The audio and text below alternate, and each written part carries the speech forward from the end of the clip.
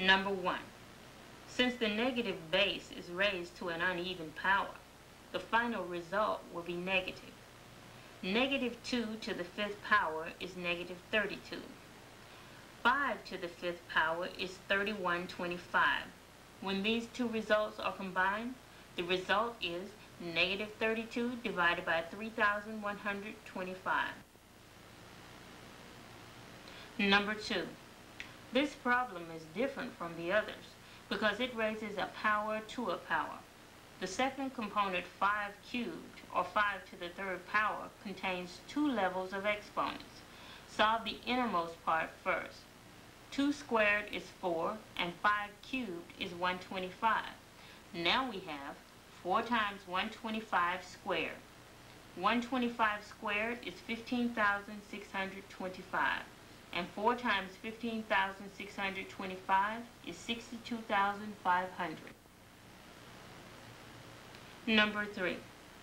Since the negative sign is outside of the parentheses, and there is an uneven number of them, the final result will be negative.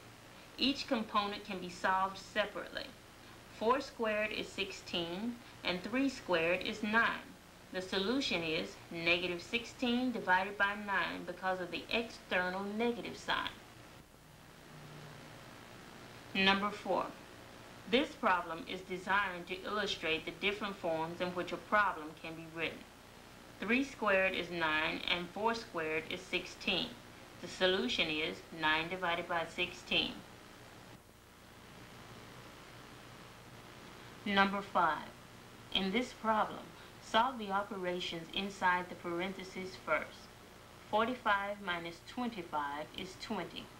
Now we have 3 plus 4 times 20 to the 1st power. 20 to the 1st power is 20. This yields 3 plus 4 times 20. Next, multiply 20 times 4 to get 80. Adding these two numbers yields 83. Problem 6. This problem is very much like its predecessor, number 5, except it contains another level of difficulty. As before, solve for the part inside the parentheses first. Thus, 55 minus 45 is 10. Now the equation reads 2 squared minus 10 cubed divided by 5 squared. Then, starting from left to right, solve for the remaining exponents. 2 squared is 4, 10 cubed is 1,000, and 5 squared is 25. Thus, the remaining equation is 4 minus 1,000 divided by 25. Now divide 1,000 by 25 to get 40. The resulting equation is 4 minus 40. Subtracting the remaining numbers yields negative 36. Problem 7 contains two sets of grouping symbols, parentheses and brackets. Solve for the innermost set first, the parentheses. Thus, 3 plus 5 is 8.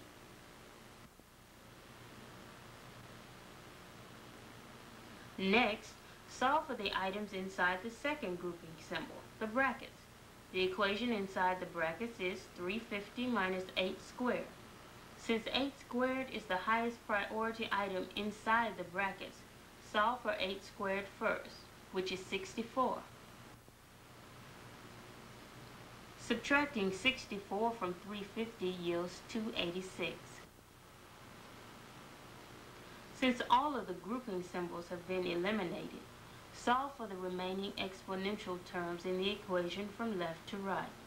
2 to the 5th power is 32. 3 cubed is 27. In order to add the remaining numbers, they must have a common denominator. Multiply 32 by 27 divided by 27 to obtain 864 divided by 27. Now the equation reads 864 divided by 27 minus 286 divided by 27. Subtracting 286 divided by 27 from 864 divided by 27 yields 578 divided by 27. Order of operations. Number 1. In this set of problems, the order in which a problem is solved is very important. In fact, it is crucial in order to obtain the proper result. Problem 1 contains two sets of grouping symbols. Obtain the solution of the innermost grouping symbol first. 103 minus 33 is 70. Next, solve for the outermost grouping symbol. 75 minus 70 is 5. Next, multiply 4 times 5, which is 20.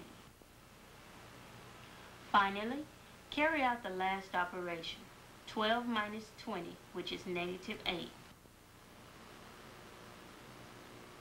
Number 2, 250 divided by 45 minus 5 squared plus 23. Carry out the operations inside the parentheses first. 5 squared has the highest order of operation inside the parentheses. Thus, 5 squared is 25. Next, solve for 45 minus 25, which is 20. Then divide 250 by 20. In order to simplify the problem, remember that 250 is the same as 25 times 10, and 20 is the same as 2 times 10. Thus, 10 cancels out. 25 divided by 2 results, which is 12.5 or 12.5. Adding 12.5 to 23 yields 35.5. In problem 3, we have several sets of grouping symbols in different parts of the equation. Solve for the items in the parentheses as they occur from left to right. In the first set of parentheses, we have 5 squared minus 5.